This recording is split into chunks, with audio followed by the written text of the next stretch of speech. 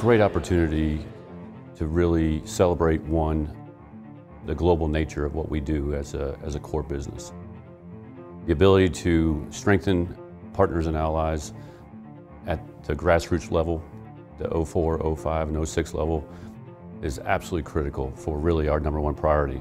And that's ready today as well as for the future.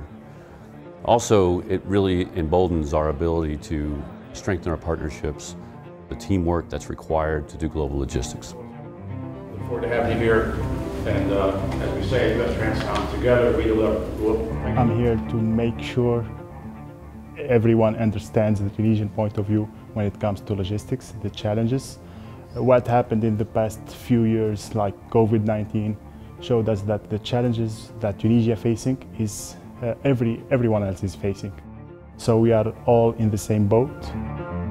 The main benefits I've taken away from this is the ability to discuss issues or standard logistical problems that we've had with all the different nations here, because everyone has the same basic problems. It's all about communication and working through the problems we all have operating on global operations. And the first thing you said, we got your back, mate. The conference and this seminar is very interesting for me because my job is movement and transportation. I work with USTRANSCOM and USTRANSCOM in the mission in Afghanistan. For me, it's very useful, this conference. Thank you for the invitation.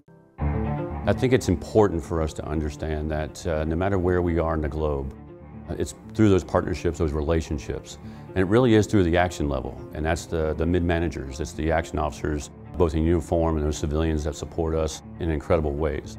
It's everybody that comes together to make sure that the supply chain works. That's what this week's about.